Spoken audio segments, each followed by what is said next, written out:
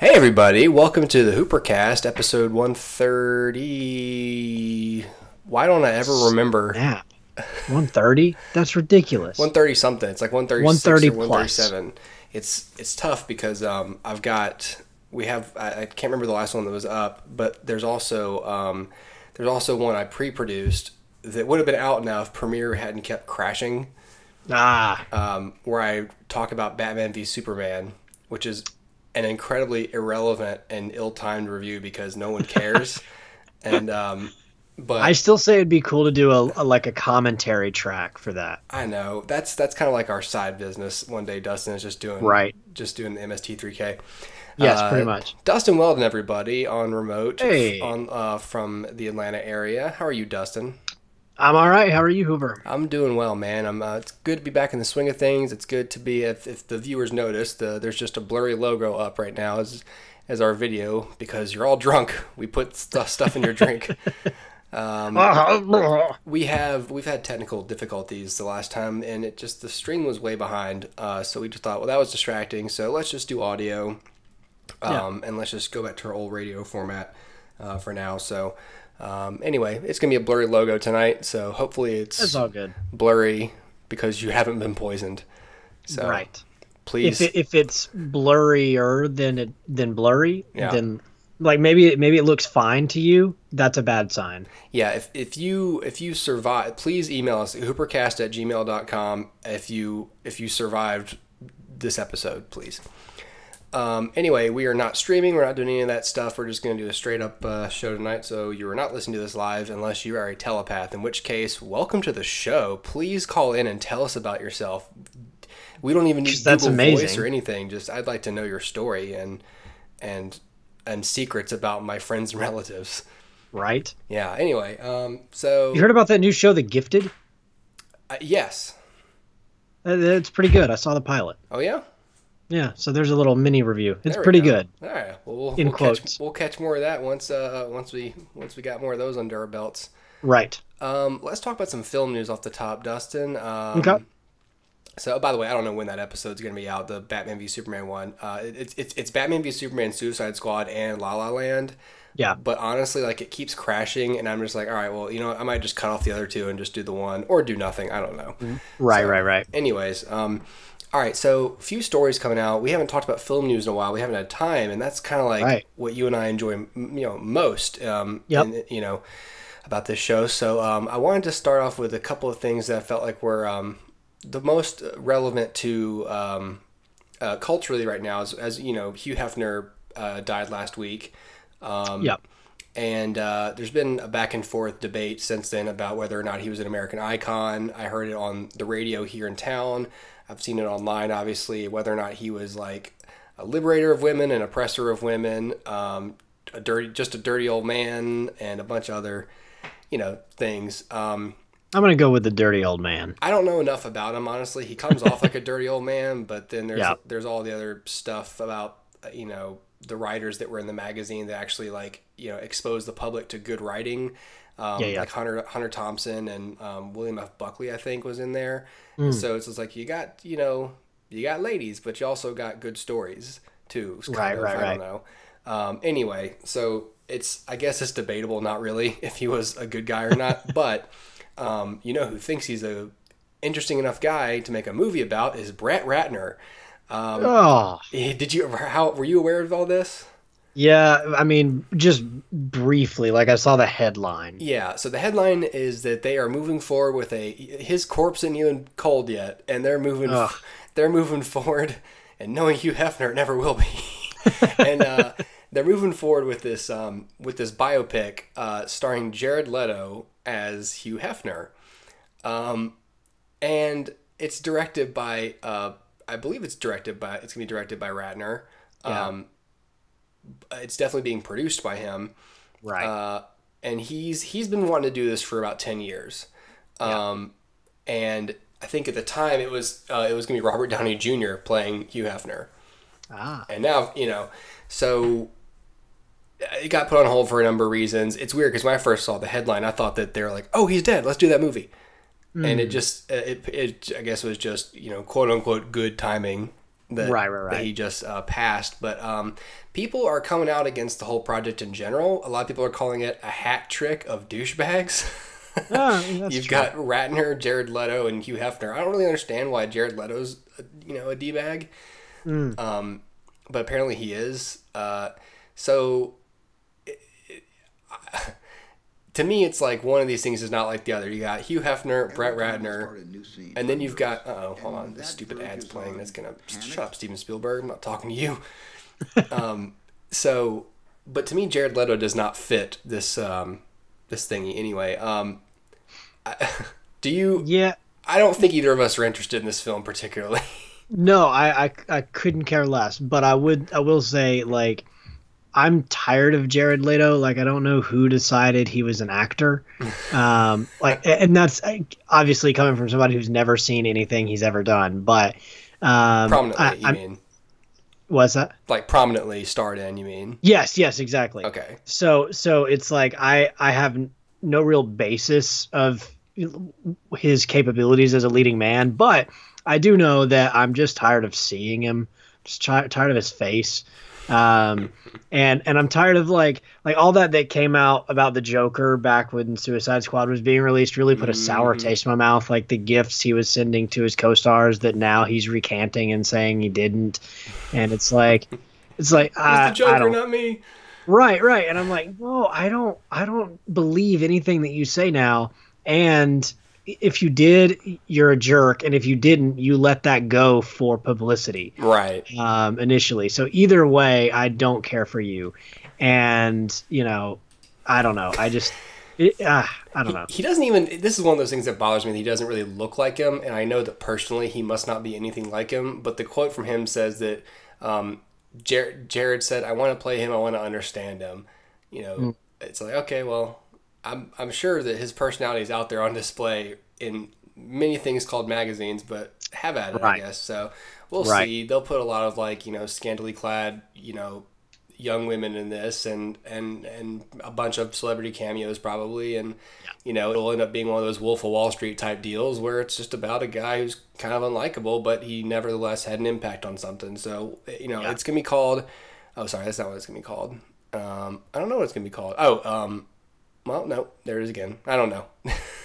Who knows? It's probably going to be something dumb like Hefner or Hef. Well, there's some docuseries on Amazon called American Playboy, the Hugh Hefner story. That would have been a cool name. I mean, Anyway, so that's what's going on with that. I also heard a story about Kate Winslet.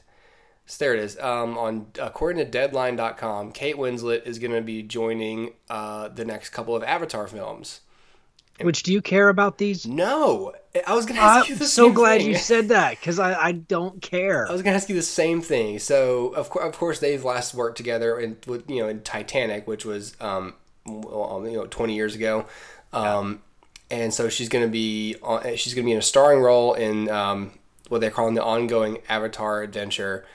And some character named Ronal, like Tonal, but with an R. Like Ronald, but without the D. Right, exactly. Right, so anyway, I don't... Here's the reason I don't care about this, and we've talked about it before, is just like, so this, okay, it was a fun thing to watch, it's a cool spectacle and everything, but they did that thing where they just waited to... I know they take a long time to make, but there's going to be like a lot of these, and like I'm looking right here, they've got 4 planned sequels, and they're shooting them all at the same time. Production for all 4 planned Avatar sequels officially began on September 25th in Manhattan Beach, California. The first film will be released on December 18th, 2020. The second sequel will open on December 17th, 2021, followed by Avatar 4 on December 20th, 2024, and Avatar 5 on December 19th, 2025. Didn't the first movie come out in 2009? What if it makes no money? You'd have no choice but to just spit them all out. I saw, I don't remember where it was that I saw this, but the headline was, it's official that they're going to be the most expensive movies ever made. Yeah. Like each one individually. Oh my God. And it's just like, that's a huge number, like that you're banking on a success from 2009 to replicate that success. Yeah. It's just not good business. Um, but my whole thing about it is like, I don't I don't think there's a world to explore there. Like I have no idea. And it's like everything that comes out about it makes me say nope. Like the only thing that has come out that I'm like, okay, maybe is the Kate Winslet thing because she's a seasoned actress. She knows what she's doing. But at the same time, you see like there's a cast photo now of like these kids that are in it, and it looks like a Disney Channel show. Oh boy. Because they're all like, in, trendy clothes and whatnot. And I guess some of them are going to be Navi, so they'll be mocap or whatever. But regardless, it's like they all look like trendy with like their trendy Disney Channel haircuts and, burgeoning pop careers. Mm-hmm. But apart from that, it's like, oh, and I heard that the actual title of these is going to be the Avatar sequels. What? And then colon and whatever. So it'll be like instead, how there's like the Twilight Saga. That sounds like a working title or whatever. Yeah, it's called like the Avatar. You're putting an industry term in the title. Correct. Sequel is not a term that you use in a title. That's like calling the movie the Hugh Hefner biopic, the Hugh Hefner story. Yes, pretty much. That's like making a movie called Avatar. This is a film. and it's like, that makes no sense. Semicolon, barely. Or so says James Cameron. The thing is, this is one of those things that I'm not going to see in theaters unless, like, one of my kids begs me to go. But even then, I don't know if they'll be old enough to go see, a movie where they light horses on fire. And right, exactly. Run through the slow motion horses. I remember James Cameron. It's been a while, but I remember that fire horse. I know, right? The fire horse came up in casual conversation when we were in Orlando, didn't it? It did. Like a month ago. Oh, wow. Yep. Anyway. But, I don't know. I just think they've waited too long, and I think they're putting it's a classic case of foot and mouth. Like they're going to talk these things up and I hope they do well, but they're not gonna. I just have this sneaking suspicion that sequel's going to be like, I don't know. Maybe the second one will do okay, but by the time that third one rolls around, I think it's going to be fatigue. Man, who knows? I'm not particularly hyped about it. I disagree about the world. I think there is a world to explore, but they've gotta, and I just don't expect them to up their game with the story. And that's because like the world is the marketing tool for this thing. So the world's gonna, the spectacle, it's all gonna be there. But you need to have me a little bit more invested in what's happening with the characters instead of I'm looking forward to this action sequence. But I own Avatar on Blu-ray. It's like the first Blu-ray I bought, and I've watched it one time since I bought it in 2010. Yeah, 7 years ago. Yeah, which is telling. So I just don't, who cares? I don't.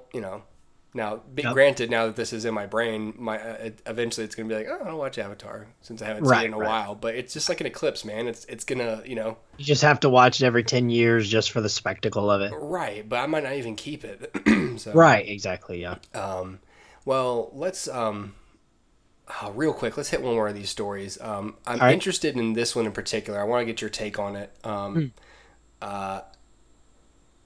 Maybe it's best we float it because I want your take on it. So, okay. Let's hang on to this Sonic the Hedgehog story for a little bit later if we have time. Okay. Yeah. We can come back to it at the end. I'm very interested in that. Okay. Let's move on to some film reviews. I'm sorry, I should have done that. Okay. So I want to talk about this one because this one's close to home for me. I want to talk about Gerald's Game. Which is a brand new film. It's really interesting. We'll talk about the film first. So the film is directed by Mike Flanagan. It's on Netflix. It's a Netflix film. It's a Netflix original. It's on Netflix right now. You can watch it. And it stars Carla Gugino and Bruce Greenwood, and it's adapted from a Stephen King novel. So these are all pretty cool things, and it's about a couple who go to like this Bay House getaway, and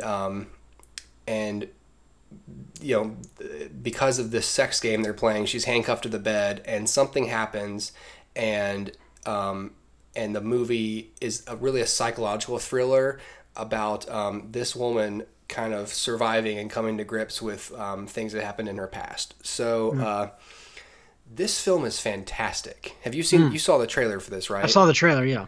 It is so good. And we watched it. The Mrs. Hooper and I watched it on Sunday without even knowing anything about it. Yeah. And I was really pleased. It's so well shot. The tension's really good. The rules that they set up for the character interactions and are adhered to and subtly executed. It's minimalist, but it's effectively scary. I guess it's a horror. It's definitely technically this is calling it a horror film. Okay. It's a very good horror film because it's on the psychological thriller line. There's no jump scares in this film. Yeah. And I was very happy about that. Right. So I want to particularly praise the directing by Mike Flanagan. Just, understated tension was really good here. And I really want to praise Carla Gugino's performance. She does so much of this movie on her own. She's on screen like the entire time. And she's great. And I think I mean, it's pretty possible she'll get nominated for this if they take it seriously at the Academy, Yeah. Bruce Greenwood is also great. That guy's always great. Yeah, he's great. And I just really dug this film. There's another character that sort of shows up later in the film whenever it's nighttime, and that character is very subtly terrifying. And that whole part of it's really cool. So my only beef with it would be that the ending is just a tad disconnected from what's kind of going on with her. But I still think it fits and it plays, and it's interesting. Gotcha. This is one of those films where they're talking to a personification of a part of their personality, basically. Yeah. She talks to another Carla Gugino in this film because but like I said, like they're only talking about things that she would know. So they don't do this cheat where they have exposition. Like, how could she possibly know that? How would the figment of her imagination understand this? Like, it's all very well adhered to. So from a screenwriting perspective, I was pleased with that. Just the directing, performances. Go check out Gerald's Game on Netflix, you guys. It's really worth a watch. The reason I like it so much, too, is this was shot in Mobile and Fairhope. Oh, wow. Where I live.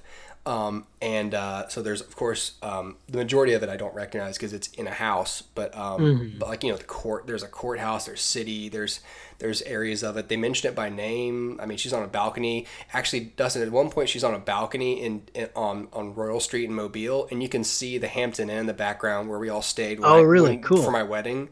Yeah. So like this fun stuff, like, oh, there's the Hampton, and it's just and the director Mike Flanagan, I know that's his doing because Flanagan directed Oculus, starring Karen Gillan, which was also shot in Mobile. Yep. So it must have been him who said, "Well, I've got a good location for this, Fairhope." Yeah. Yep. Awesome. So really good film just for Mobile too. I mean, we've had a few films shot here. Get Out was shot in Fairhope, and so it's just really good for the area to have these really good films coming out. And so I'm happy this is a good movie, and I'm happy for the area to be getting the business. So Dustin, I definitely recommend you and anyone. I mean, again, it's on Netflix. This isn't in theaters or anything. Everyone presumably listening has a Netflix account. Go check out Gerald's Game. People are calling I'll tell you this. People are calling this film and it part of a resurgence of good Stephen King adaptations. Sweet. They exclude The Dark Tower because apparently that wasn't well received, but it and Gerald's Game are getting positive buzz for Stephen King. Sweet. It reminded me, at least the trailer reminded me of Buried with Ryan Reynolds. Just in that it's like, an impossible to escape situation. And, it's like a single person kind of, struggling to survive in a way. Time is of the essence. Yeah, exactly. So, I think we watched Buried together in college, and I wasn't a fan of the way that Buried ended. Would you say that this ends better than Buried, Yes. or okay, got it. Yeah.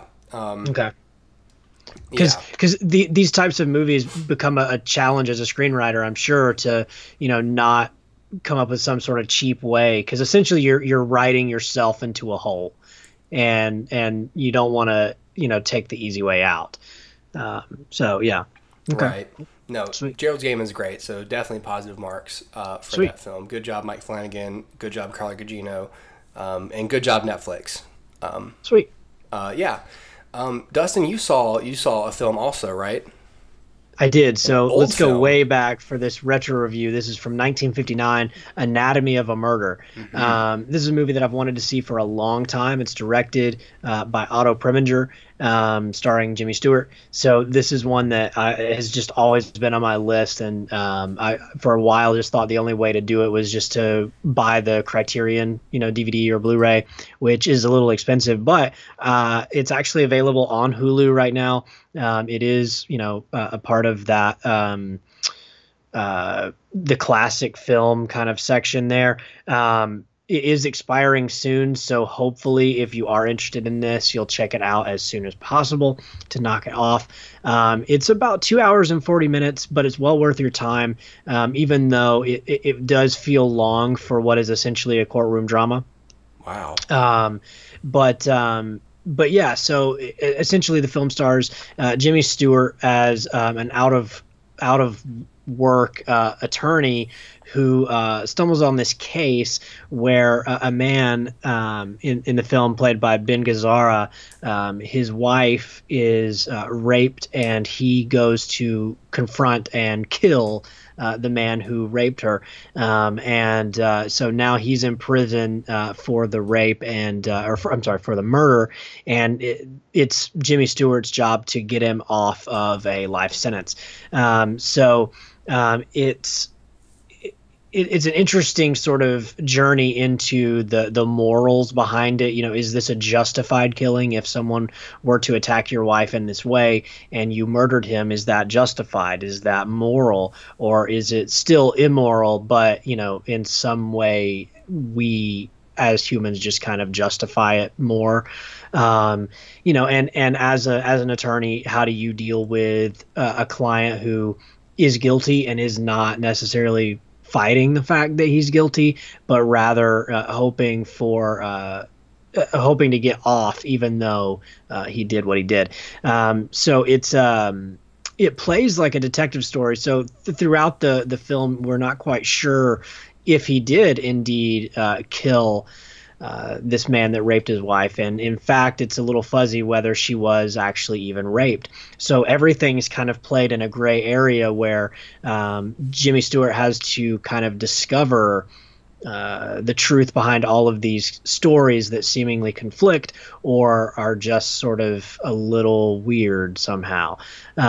So it's got great performances, great characters. Every character in here is super memorable, and I think just from a screenwriting perspective, this is worth studying because a lot of times courtroom dramas tend to either play in stereotypes so that you can remember characters and then the characters aren't deep, or they treat the characters as though they're three-dimensional characters and then you kind of lose who they are as people.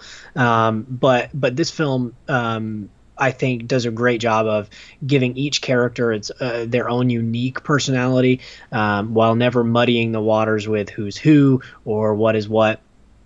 And yeah, it's thoroughly enjoyable. Like I said, it's a little bit long, but it's incredibly enjoyable and incredibly cathartic at the end. So I think there's a lot of people do say this is one of the greatest films, and I don't know that I loved it like that, but I do know that it's certainly worth your time. And if you are a lover of classic films and of old films, or of Saul Bass, who did the opening title sequence, you will, I think, get a lot out of this film. if you're like me and you just love a good detective story, you're gonna love this because it does keep you guessing and kind of put you in the seat of Jimmy Stewart, who's not sure who to trust and who to believe. And so it's great in that way. You're never feeling like you're getting the whole story, and you're never feeling like any of these characters are actually telling the truth. And so it's just a great watch, and I found myself watching it in segments, and honestly, I was hooked to the point where I haven't been in a long time. It makes great use of like I said, its screenplay. The actors do just phenomenal jobs in bringing the characters to life, and then on top of that, the camera work, the staging, blocking, everything is just on point, firing on all cylinders. It's a great film to study, so if you're into something more academic, this is great, but if you just want a good detective story, also great. So yeah, I mean, it's free, it's on Hulu, so if you do have a subscription, check it out before it goes away. I would highly recommend it. Absolutely. And Jimmy Stewart's always great too. He is. You rarely see a movie with Jimmy Stewart where you're like, somehow he just kind of elevates everything he's in. So yeah, totally. And it's got George C. Scott in it. Yeah, I saw that. Yeah, you may know from Patton or from Dr. Strangelove. That guy is amazing. Or The Rescuers Down Under. Yeah, The Rescuers Down Under. I will never not love George C. Scott. Joanna! Joanna! He kind of reminds me I don't know if anybody else gets this, but he kind of reminds me of Woody Harrelson in a way. Like, I feel like Woody Harrelson is the modern day George C. Scott. Those are two people I would never have thought to compare to each other. I know. I have no idea why. I just feel like they are the same person. That's weird. Yeah, it's weird. All right. Well, that's good, man. That's a good recommendation. Yeah. I'm glad to. It's because it's tough sometimes for some people, including myself, admittedly, to get into older films because either they don't hold up or the pace is just too slow.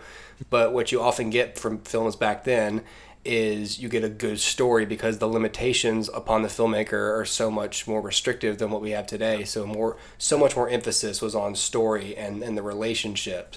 Yeah. That's a big plus. No, absolutely. It's dialogue heavy. And so if you want to learn screenwriting, if you want to learn how to write dialogue, I think you can study this film. So it highly recommended. All right. Well, why don't we move on, Dustin? Well, you wanted to talk about something you were watching, right? Oh, I was just going to say... We got a couple minutes, I think. Yeah, I've recently decided to check out Samurai Jack. I never watched it in its original run, but I know that Adult Swim just brought it back. So it's back, it's better than ever. And I think they just ended the series. It was originally ended after its 4th season, but they did not wrap up the story. So however many odd years later, 10 years later, who knows? Yeah, it's been a while. Yeah, it's been a long time, probably more than 10 years. I don't know when it ended. They brought it back. They finished out the story, let Genndy Tartakovsky finish up the story he always had in mind. And so I decided, you know what, now that it's over, I want to go watch it. And so I'm in the middle of season 3 right now. And I'm loving it. If you are interested, follow me on Twitter. I do have I don't live tweet or anything, but I do at the end of each season give a good little recap of the season, what I thought were some standout episodes. And so yeah, I don't know why. I mean, I do and I don't know why I didn't watch this when I was a kid. I think it's because it's so little dialogue, and it's one of those stories that lasts series long as opposed to episode long or even season long. So as a kid, it's probably I just imagine it's tough to jump into an episode that has no dialogue and you have to figure out what's going on, and you don't even know what's happening in that scene, much less that episode, and you don't even know what's going on in the grand scheme of the whole series. So I can see why maybe kids weren't so into it at the time, although maybe they were. I don't know. I wasn't. I wasn't, but I had no reason to not be. I just didn't get around to watching it, but it seemed cool. Yeah, it was just a few times that it happened to be on. I was just like, it seems cool, but I don't know what in the world's going on. And so, it just never tickled my fancy. But yeah, I'm enjoying it now. So Yeah. I'll keep you posted. I'm definitely interested in seeing that, even just for like, my kids, Yeah, yeah, totally. So that's definitely a good time for me to get into it. All right. Well, why don't we move ahead to I want to tackle that film news story before we talk about what's in theaters now, Okay. Okay. because I really am interested in your take on this. So they're gonna have a live action film Yes. about Sonic the Hedgehog, Right. and it's gonna be directed by Tim Miller, Yep. who directed Deadpool. Deadpool. Yeah. I haven't gotten a chance to read through this story, Mm. but every headline was something along the lines of Sonic movie speeds ahead, speeds forward, speeds Right. in production, on the fast track. I was Because like, there are no original jokes. kill me. So, Right. Yeah. What can you tell me about this, Dustin? Because one of the very first film debates I watched you have was regarding Sonic. Yes. Before we Well, even the officially YouTube communities are a buzz.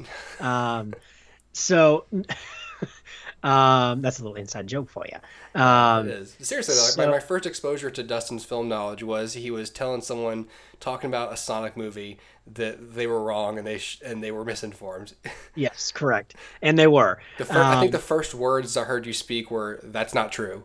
Yes. That's not true. Yeah. And it's so funny because I like looking back on it, like there was no reason for me to even like chime in. Right. I didn't know these people. I didn't know this guy. But I was just so offended. First day by of class his in flagrant- college. Yes, I was just so offended by his flagrant lack of common sense. And this continues today. It does. It does. So a little bit of history on the production of it. Originally, the film was to be a Sony release. For whatever reason, Sony backed out, decided they didn't want to make the film, and now Paramount has picked it up. So it's because they suck. They're just making terrible this is true. decisions. I'm glad Sony just stop. Yeah. So Paramount's making the film. Last I heard, it's still planning to be a CG live action hybrid. I guess a la like Smurfs or Garfield or something. Mm-hmm. Which I'm not crazy about. I think it should be totally animated. I think it makes more sense that way. And as perfect as Danny DeVito might be as Dr. Robotnik, I don't think it tonally. Dear. I don't think mesh. So here's the thing. For me, I'm a big fan of Sonic the Hedgehog. It was a huge part of my childhood. For me, I played the video game. Yeah, a lot of people. A lot of people our age. I grew up playing the games just like everybody else. But my first exposure to Sonic was not the games; it was the TV show. So in my mind, I always think of Sonic as the most cinematic video game character. And the reason I say that is because my first experience with him was on television. My first experience was in narrative form, not in video game form. Right. He wasn't just an avatar for you. He was a character in and of himself. Correct. He definitely was a product of the 90s. He was this, Bart Simpson of the video game world. He was edgy and he had an attitude. He wasn't Mario, who, admittedly had no character. Right. And even in the animated series they made for Mario, he had no character. He was just a guy. No discernible character traits. We don't know what bothers him, Right, like we have no idea. But with Sonic, like we know that, if something's taking too long, he gets impatient. We know that he loves his friends, but he doesn't like to share the glory. Like we know these flaws that Sonic has, and we also know what he wants, which is excitement. And we know that he wants to be seen as a hero, and we know that he wants, this, that, and the other. And so, I think that for me, Sonic has the biggest potential of all video games to have a really great character arc. And for me, for my money, I think Sonic is maybe the only video game character, or at least the best video game character, to teach kids, about life. I think he's highly valuable in doing that, in the same way that maybe like Ninja Turtles had sort of a character for every kid, right? You were either a Donatello or you were a Leonardo. Same with Sonic. You're either a Sonic or you're a Tails or you're a Knuckles, and I think that plays really well for kids. So to me, I think this has the potential of being the best. I know it's a low bar, but the best video game movie. I love the fact that Tim Miller's involved. I never saw Deadpool, but I love the fact that we're getting a guy who's well versed in a sarcastic, witty brand of comedy, which I think suits Sonic. Because you can't go back to that Bart Simpson 90s Sonic mentality. I think you have to bring it into 2017, and so I think the best way to do that is to give him, almost like a Spider-Man or Deadpool, sort of like a Deadpool light version of comedy where he's able to be wacky and be goofy, but at the same time poke fun at his enemies and whatever, but at the same time able, like Spider-Man, to kind of learn new things as he goes and learn that his friends have something to offer and that he needs to share the glory with them, or whatever the case may be. I think there's plenty of lessons to be learned in that Sonic universe. So to me, I think this is good news. I worry that and I know I just praised Tim Miller, but I do worry that it'll become a comedy and it won't be the life lesson movie that I kind of want it to be. And it won't be as instrumental to kids as, say, the second Sonic TV show was for me, where, Dr. Robotnik is taking over everything and destroying all the flora and fauna in the world, and Sonic and his freedom fighters have to fight back against a tyrannical overlord. I mean, this is big stuff, and I don't want it to become like a wacky Robotnik has a few goofy sidekicks, and they're gonna do some kooky things, but I hate that hedgehog. Wow. Right. And all this stuff. Like, I want it to be like a dark Robotnik, and I want him to be roboticizing people and turning Sonic's friends into robots, and they lose their themselves in this, metal shell. And I want there to be stakes, and I want it to feel heavy and weighty. And I also don't want it to be overly preachy about environmentalism, even though that is what Sonic is. But it can be heavy-handed. And so,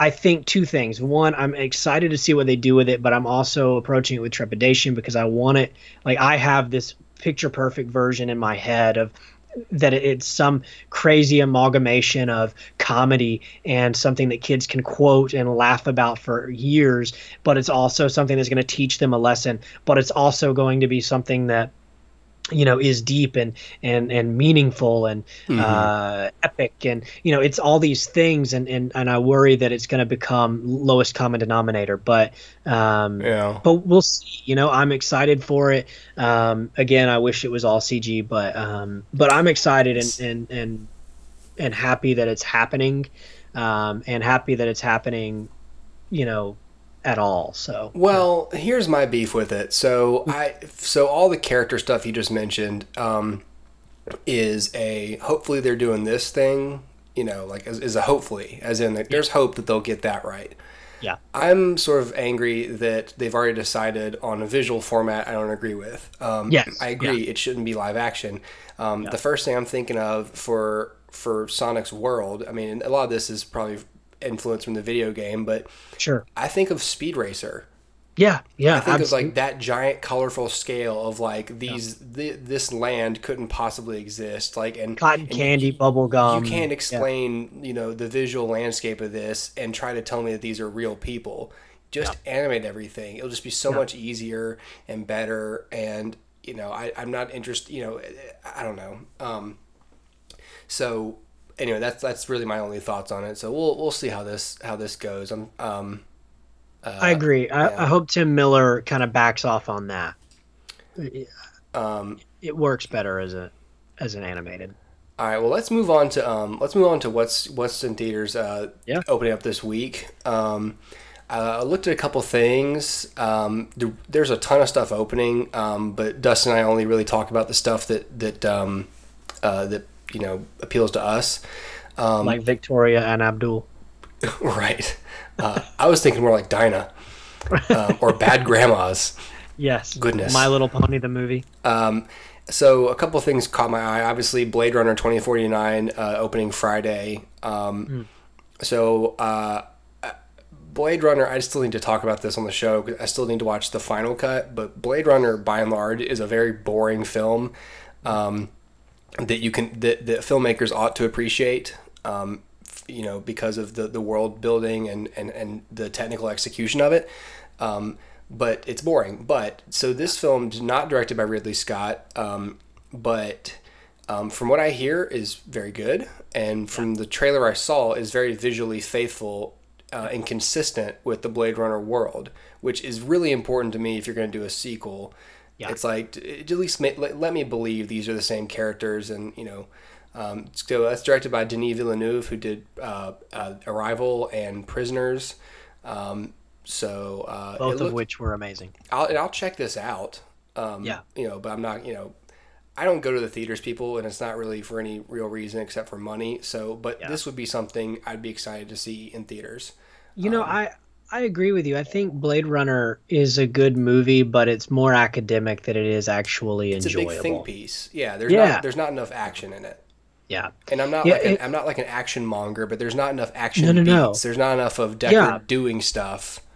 There's a lot of him interviewing people and sort of being a little handsy with the female lead. To me, it's more atmospheric. Like when I think back on Blade Runner, I just think of like a keyboard, like a synthesizer, just going bow, bow, bow. Yeah, and then you just see like a car going meow.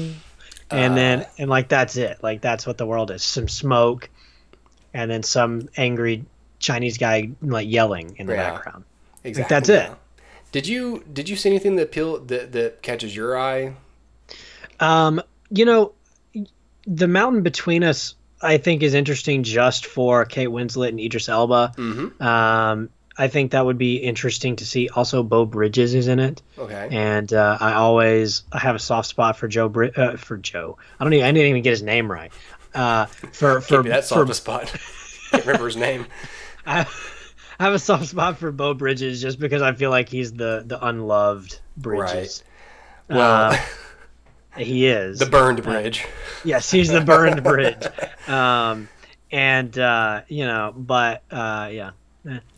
It's not one I'd rush out and see in theaters, I don't think. But no, I'm interested to see it, but not in theaters. Like I love a good survival story, and I like the two leads. So we'll see. I've got a couple more minutes here. I want to briefly. We won't do box office this time. We can do that next week for these films we just mentioned. So I'm sure Blade Runner will do pretty well. Probably rule the roost. And then I wanted to talk about a couple things about at the Crescent Theater, because I usually mention them on the show when I can. People who are listening, the Crescent Theater is an independent movie theater in downtown Mobile. It's better than other chain theaters you're going to go to because it's just a better atmosphere. There's you can get some alcoholic beverages, but more importantly, you're seeing a movie with an audience that it really enjoys the cinema and not just regular people going to the theater because they're bored, which Dustin and I harp on to continuously that's just a big problem with going to theaters these days is it's just not special anymore. The Crescent makes it special, and they do that a lot of times with the films they choose. So right now they're playing Year by the Sea, and I think they're playing this Pearl Jam concert movie, but then starting October 6th, which I believe is that's this weekend, is this Friday. Yeah, Friday, Battle of the Sexes. With Steve Carell and Emma Stone. That starts on Friday. Sorry, there it is. Yeah, and that starts on Friday and it goes all the way through Thursday, October 19th. So you got shows at 2:00, at 6:00, and at 8:20. So I think if you're smart, you go into the 2:00 one while everyone's at work, in my opinion. Yes. But they've got some good stuff. And so coming up in I think November, they've got the Florida Project with Willem Dafoe, which looks really interesting to me. So anyway, if you're in Mobile, check out the Crescent. It's great, and especially if it's playing something you were going to see anyway, go see it over there. I don't want to crap on AMC and all those places, but the Crescent's just special. And yeah, go to some Well, restaurants and there's stuff while just you're always there. something about those independent chains that that take pride in the fact that they're Yes. showing a film. Again, just like you said, not to knock anybody else or the chains, but um, there there's not the same level of Right. showmanship put in at some of those places. Right. Exactly. So check out the Crescent. It's great. I saw Django Unchained there on 35 millimeter. Mm. So for the first time is where I saw that, and I saw True Grit for the first time in there too, also on film. So great place. Oh, sweet. The We're gonna Cohen's True Grit, Yes. or okay, got it. Yeah. Anyway, well, that's gonna be the show for today. We're gonna go ahead and get out of here. But thanks for listening. Keep follow the YouTube page, HooperCast Pod, and you can get us on Twitter. Where are you on it? Where are you at Twitter, Dustin? You at Dustin Weldon? I think so. Give me a second. Hold Okay, up. I'm at Connor Dempsey. It's the so it'll be between me tweeting about my kids, but I'll be tweeting about movies too whenever I think of stuff. But yeah, follow us on those platforms. And is that your handle? Yep, it's at Dustin Weldon. Okay, cool. So anyway, thanks for listening, you guys. I don't have any play out music, so we'll just say goodbye for now. Thanks for listening, and see you later. Later.